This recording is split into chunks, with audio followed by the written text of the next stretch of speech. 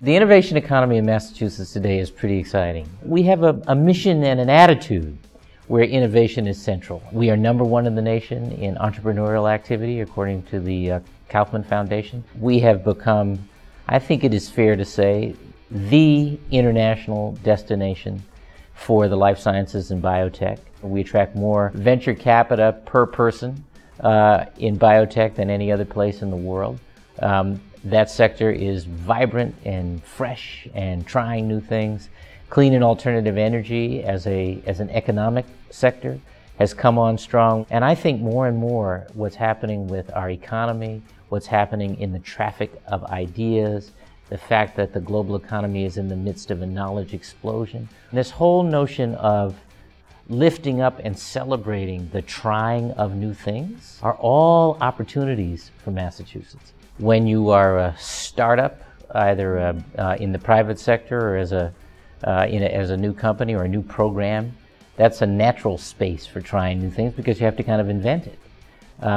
But it's just as imperative today, I think, for institutions to try new things, whether they be big companies, well-established companies, or government for that matter. You get to a point in a job like this, as I am now, where you ask yourself whether anything you've accomplished will last.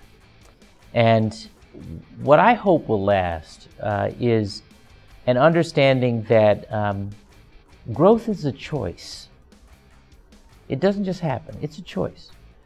And that choosing to invest public money in education, in innovation, and in infrastructure is a proven strategy for leveraging private investment and the growth that comes from it.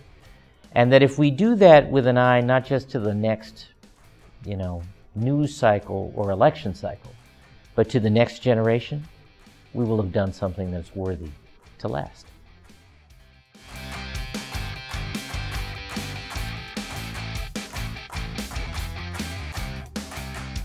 Governor Andrew, I learned from his great-great-nephew, who wrote me right after I was elected the first time, was elected right before the Civil War, and he accepted an invitation to come to Thanksgiving lunch from a black merchant family on Beacon Hill, and there were a number in those days.